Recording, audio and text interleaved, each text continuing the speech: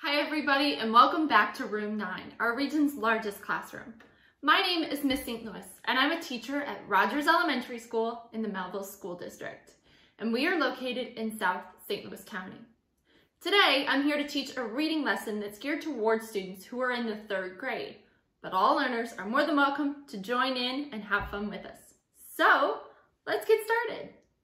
Today, we are going to be exploring a really awesome book and talking a little bit more about comparing and contrasting to finish up our week. But before we get started, sometimes I always like to do a little mindfulness. I know that you guys have been working so hard in school, trying to navigate this brand new world that we are living in, and things are a little different. And sometimes when things are different, that can be a little stressful for us. So it's great to take a little break, take a little second for mindfulness, and get your body ready. So let's close our eyes, take a deep breath in and out, in and out. Remember, we're bringing in all those positive thoughts and taking away all the negative energy.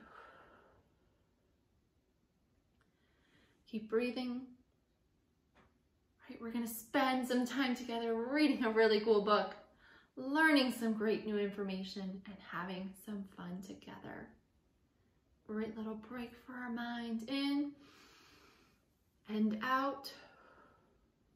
And whenever you're ready, you can open your eyes. Even just a few minutes or a few seconds of taking some really good deep breaths can really help to reset our brain, reset our mood, and get us ready for what we're going to do next. So let's go ahead and jump right on in. All right, boys and girls, are you ready for the ultimate compare and contrast challenge? So am I. Today, we're going to be reading a book that's all about comparing and contrasting animals. So before we get in, let's review one last time what comparing and contrasting is. Comparing is talking about how things are alike, whereas contrasting is talking about how things are different. All right, so we can look for words like alike, common, similar, like, both, equally, same, just as, to help us compare. And we can also look for words like unlike, differ, different, indeed, yet, and but, that tell us that things are being contrasted, right? We're finding differences. So we're going to see a lot of signal words in the book that we're going to read today. Now, the book we're going to read today is Who Would Win? Polar Bears versus Grizzly Bears. Now, there are lots of Who Would Win books out there that compare two different animals. So if you're looking for a place to start, this might be the type of book that you want to go with. What we're going to do is we are going to create a Venn diagram to help us compare and contrast these two animals.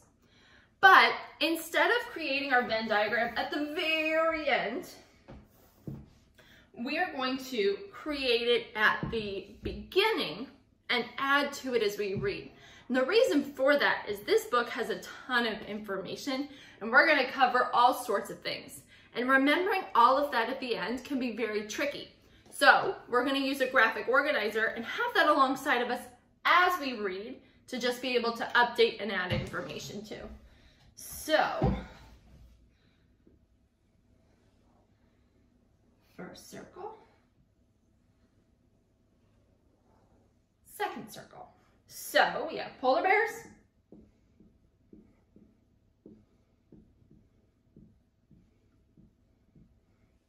and we have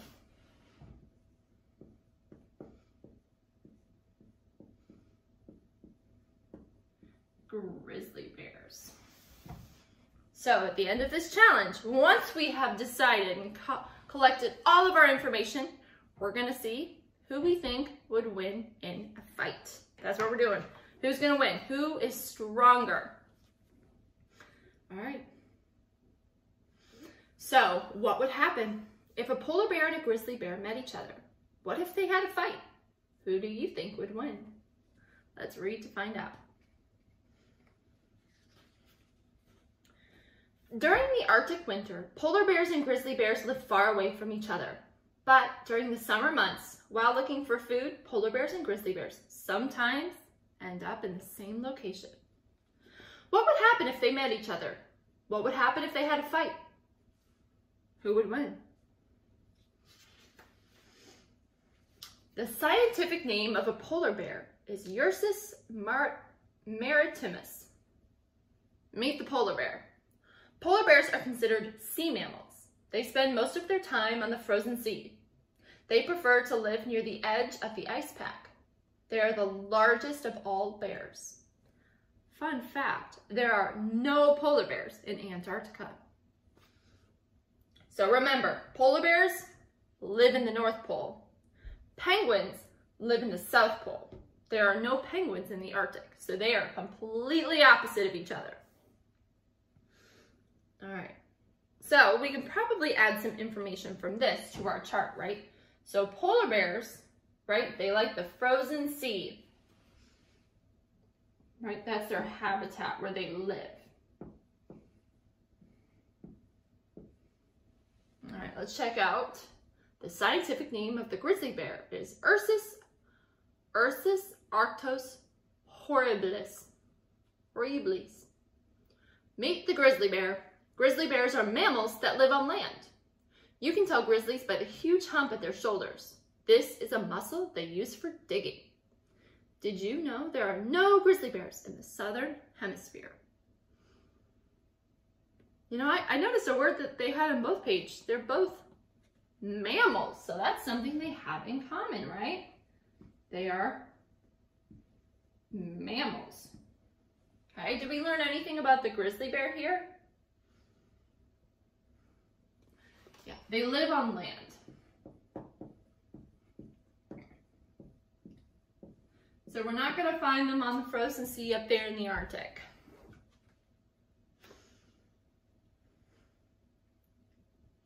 Ooh, my pages are sticking. Sorry, black bear, you are not in this book because you are not as big and ferocious as grizzlies and polar bears. Fun fact, while on a hunting trip, President Teddy Roosevelt refused to shoot an old bear.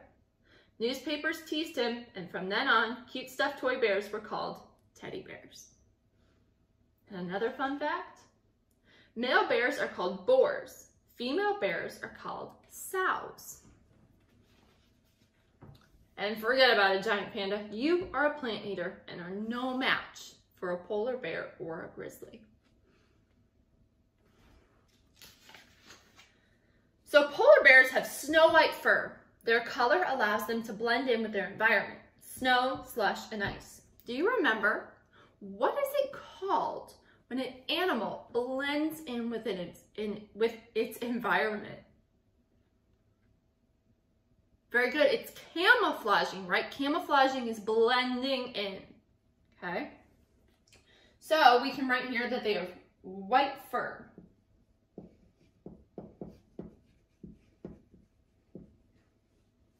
Okay, so polar bear names, they're called ice bears, Nenooks, white bears, or sea bears. Did you know a polar bear's white fur is actually translucent? Translucent means see-through or clear. Whoa, right? So it's not actually white, it's translucent. It looks white, but it's not. How cool is that? I've never seen a polar bear up super close, so I couldn't actually tell what color its fur was. Grizzly bears come in 4 different colors: dark brown, brown, reddish brown, and blonde. Grizzlies are also called silver tips. These colors allow grizzlies to blend in with their environment: fallen leaves, dirt, rocks, and trees. So these guys come in shades of brown, right? But there is something they have in common, right, that we just saw. The thing they have in common is they can camouflage, right? The goal is to blend in with their environment. Camouflage. Spelling the best I can, and that's all good.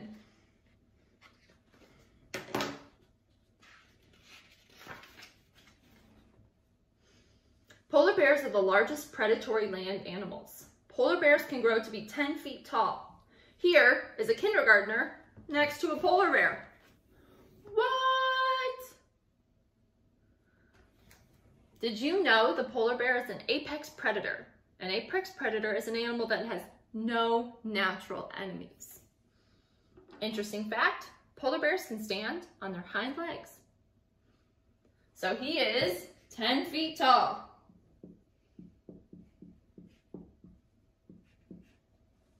All right, we also learned he's an apex predator, right?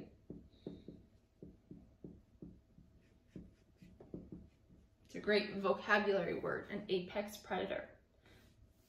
All right, has no other enemies. A grizzly bear can stand at 8 feet tall. They tower over you. So here's someone who's 5 feet and a grizzly. So they are 8 feet tall. Let's add that.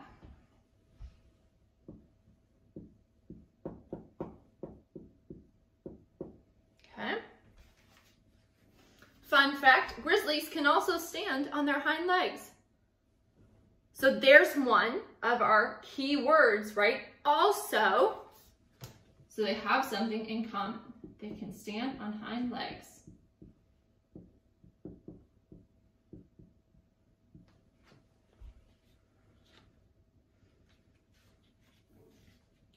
A polar bear paw is larger than this book. Here's the actual size claw. What? Did you know a polar bear paw is slightly webbed? It's like an oar, perfect for swimming. So the front paw and back paw print look different. The front and the back. Remember, if you ever see polar bear footprints, pay attention. In Yupik, people say, you never see the one that gets you. So always pay attention. This is a grizzly track. A track is a footprint. Ooh, another good vocab word. Their front claws can be 4 inches long. What? Fun fact, humans have nails on their fingers and toes. Bears have claws. Each paw has 5 long, sharp claws.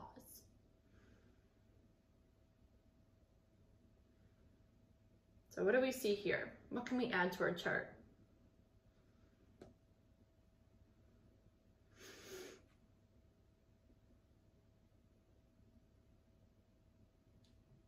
They have claws, right? That's something they have in common.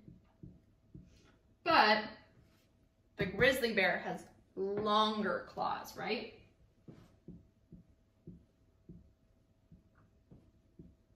And we saw that the polar bear, right, has webbed,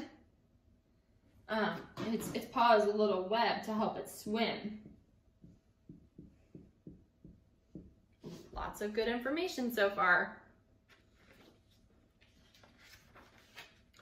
Polar bears are excellent swimmers. They can swim farther than 50 miles at one stretch. Polar bears mostly eat meat from the ocean. Walrus, seals, sea lions, and fish. Seals are their favorite food. Fun fact, polar bears do the dog paddle. Have you ever seen a dog do the dog paddle? Pretty cool. Did you know? Yikes, a polar bear can eat a human, but it hardly ever happens. Not many people live near polar bears.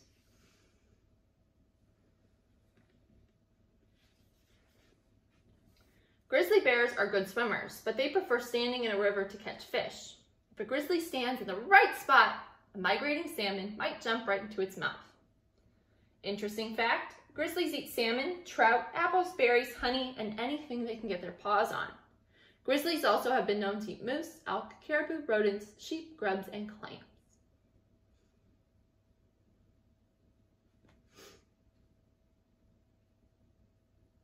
Very cool. So what can we add here? What can we add? They both swim, right? They both have the ability to swim. Now we know that a polar bear can swim 50 miles at a time.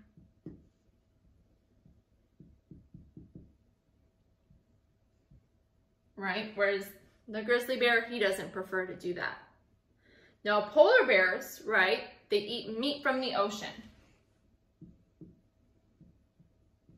We are running out of space.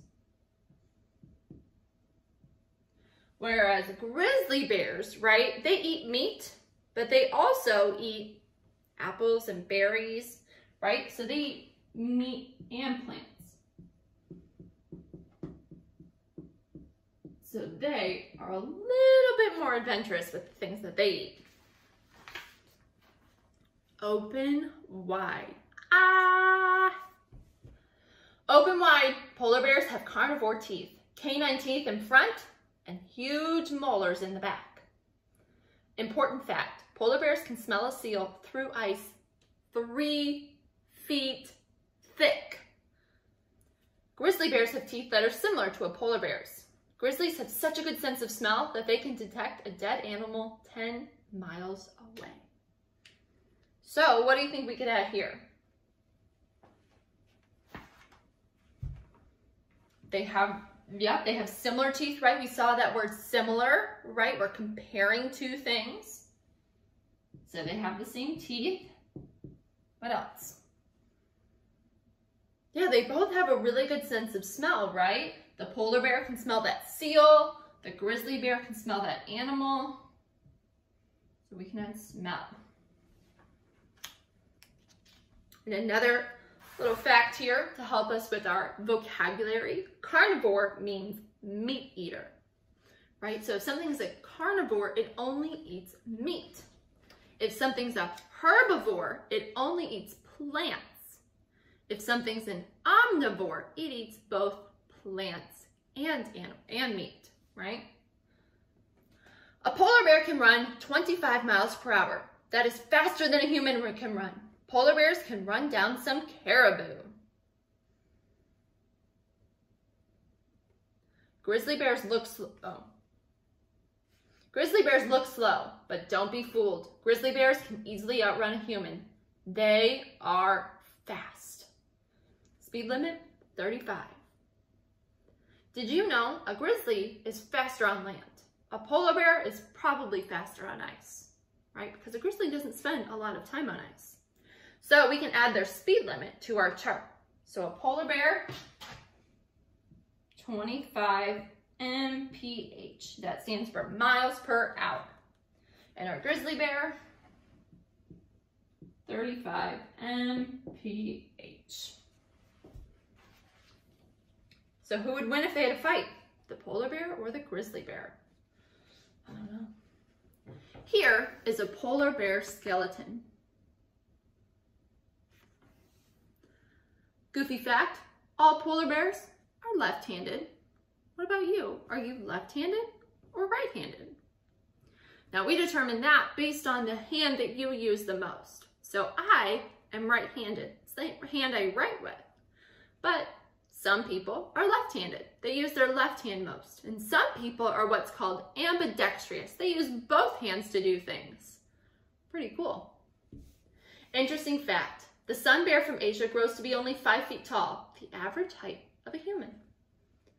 Bear skeletons are somewhat similar to a human's. 4 limbs, 5 fingers, 5 toes, a backbone, ribs, head, neck, and hips. And here's this complete skeleton of a grizzly bear.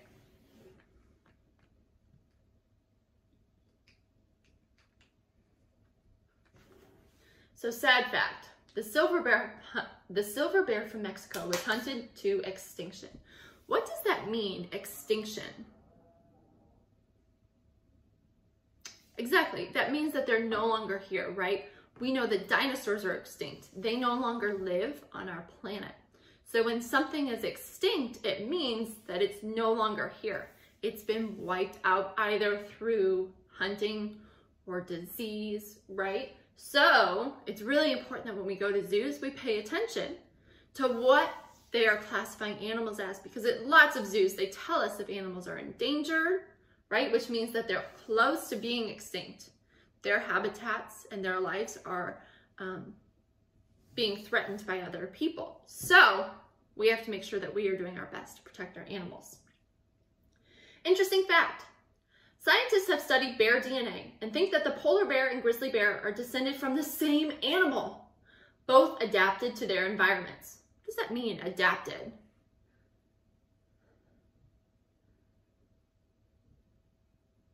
Yeah, you guys are right. So when you adapt to something, you change your behavior and the way you act based on what's around you. So polar bears, right, they live in that really cold climate up there in the Arctic. So they had to change their behaviors. They had to think about where they lived, how they hunted food, whereas grizzly bears, they live down here in areas like North America and forests. So their environment is different. Polar bears prefer the sea, grizzlies prefer to live on land. Only an expert osteologist, a bone scientist, can tell their bones apart.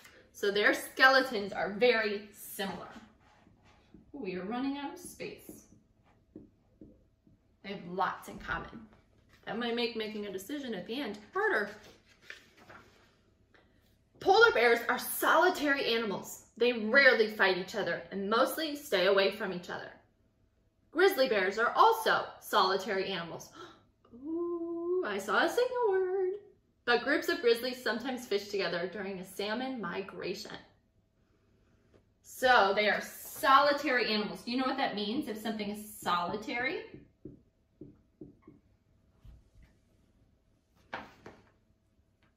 Very good. It means that it likes, right? You like to be on your own, right? If you're solitary, you're by yourself. Now, this also had a good vocab word, migration. What is migration?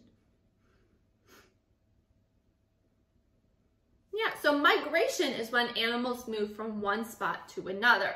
So oftentimes we see migration with birds when we're going into the winter. So we know that the birds fly south, right, towards the warmer areas when winter is coming. So they are migrating. Lots of animals migrate with different weather patterns. Male polar bears do not hibernate. They spend all winter looking for food. They might build a snow cave to sleep away an unusually bad storm. Female polar bears build a maternity den, usually in the snow and ice, to spend the winter and take care of their cubs. This conserves the mom's energy. Did you know hibernation is when an animal goes into a resting state of inactivity with a slower heartbeat, no eating or drinking, and a lower body temperature? Just before the winter, grizzlies eat as much as they can to fatten up for a long sleep. Grizzly bears have a deep winter sleep, but it is not true hibernation. A grizzly can wake up and suddenly attack you. In the springtime, grizzlies are hungry. Watch out. So we see that they both live in caves, right? Different kinds of caves, but they live in caves, right? They'll stay in caves. Now we saw that both don't hibernate, right? But the grizzly bear, right, he takes that long sleep, a long winter nap. Ooh, I'm running out of space, right? Whereas the polar bear, the male, does not sleep, and the female stays with the babies. Funny polar bear stories. A U.S. Navy nuclear sub surfaced in the Arctic ice, only to find a few polar bears snooping around. Sometimes polar bears take naps in the funniest positions. Look at him. He's so silly. A famous nature photographer waited for days to get a good picture of a polar bear. He was eating lunch in his pickup truck when one day he saw a surprise in his rear view mirror. That would be kind of scary, don't you think? Funny grizzly bear stories. An Alaskan man came home to find a grizzly bear relaxing in his jacuzzi. What? A sailor anchored in a harbor in Alaska was awakened by a noise. He found a grizzly bear walking around his yacht. Scared out of his wits, he pushed the grizzly off with an oar. Using a cheeseburger, a tourist lured a grizzly bear into his car. The foolish man wanted to get a nice picture of the bear sitting with his wife.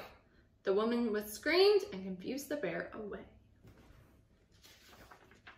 It is summer. A polar bear steps off the ice onto the beach. A grizzly bear comes out of the woods. They see each other. They can smell each other. Both bears stand to get a better look. Then it happens. The grizzly charges at the polar bear, growling and showing its teeth. The polar bear crouches down, paws up, ready for battle. Running at full speed, the grizzly knocks over the polar bear. The polar bear gets right up and fights back. Whap! He smacks the grizzly in the face. Ouch!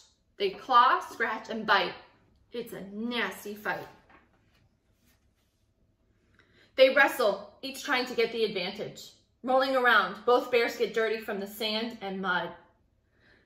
The grizzly is relentless. It keeps on fighting. What do you think?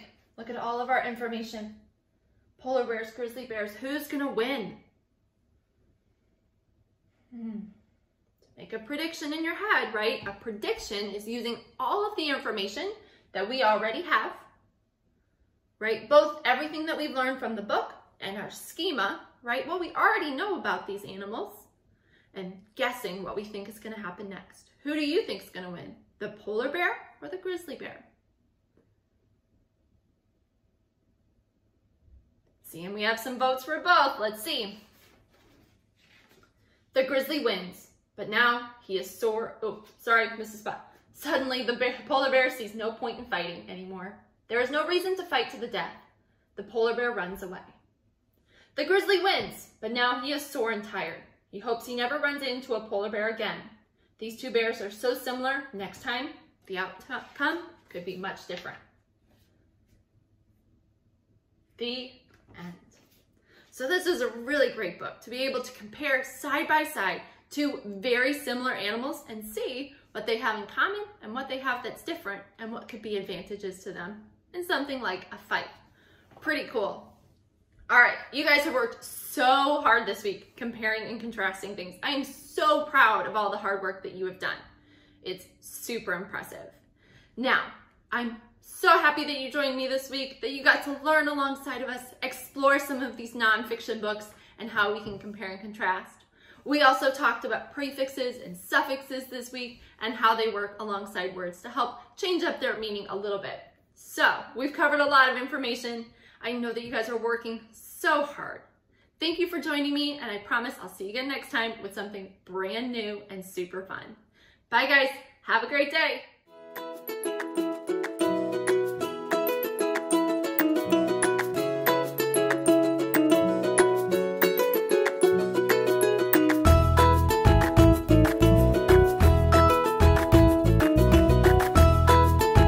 Teaching in Room 9 is made possible with support of Bank of America, Dana Brown Charitable Trust, Emerson, and viewers like you.